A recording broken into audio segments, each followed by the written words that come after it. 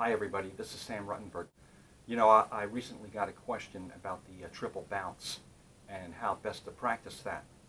Well, the answer is you just hold the sticks loosely and let gravity do the work. That means let the rebound work.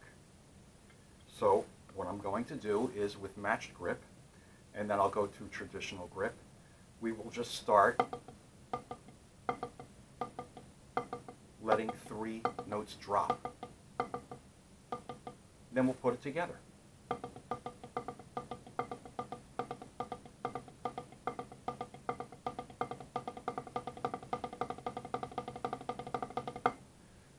And that's how it's done. The same thing with traditional grip.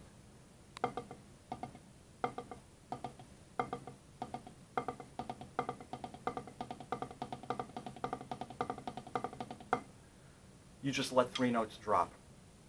It's not a matter of forcing them, it's just a matter of letting the rebound do the work. If you're having trouble with that,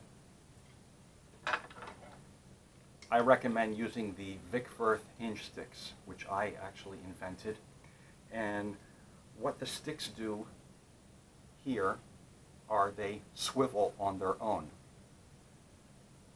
By holding onto these pads, you get a swiveling motion where the stick is moving freely. And that way, you can really feel the rebound work. It also forces you to use your back fingers and have a proper grip. So, once again, you hold the sticks using match grip. I'll go to traditional grip in a minute. And you just let 3 strokes drop.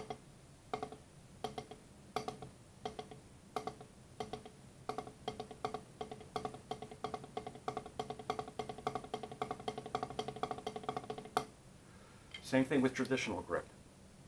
You hold the stick in the fulcrum, where the swivel pads are. Feel the hinge, that's why they're called hinge sticks. And just let 3 drop.